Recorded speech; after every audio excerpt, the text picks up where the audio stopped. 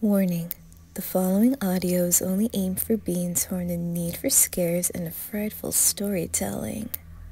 There will be a few disturbing contents and unsettling imagery in this video you are about to watch and/or listen. If you feel uncomfortable or this isn't your cup of tea, you may click off immediately.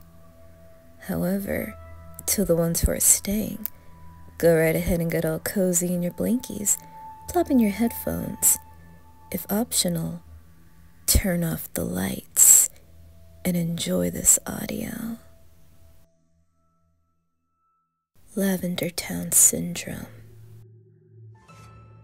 The Lavender Town Syndrome, also known as Lavender Town Tone or Lavender Town Suicides, was a peak in suicides and illness of children between the ages of 7 to 12 shortly after the release of Pokemon Red and Green in Japan, back in February 27, 1996.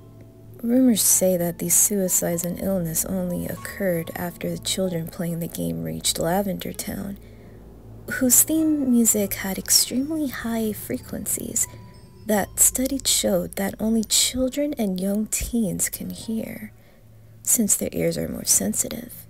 Due to the lavender tone, at least 200 children supposedly committed suicide, and many more developed illnesses and afflictions. The children who committed suicide usually did so by hanging or jumping from heights.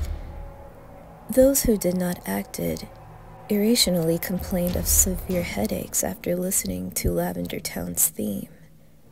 Although Lavender Town now sounds differently depending on the game, the mass hysteria was caused by the first Pokemon game released.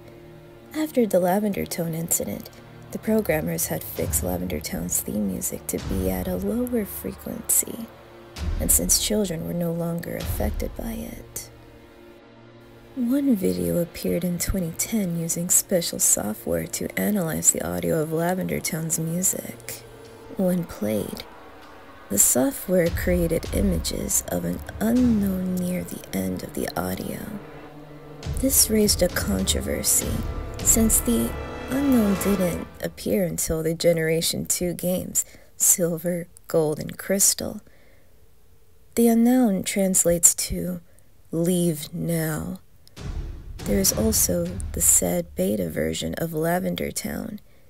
It is said that the beta version of Pocket Monsters was released to some kids to test the game. This is the video of the beta version of Lavender Town.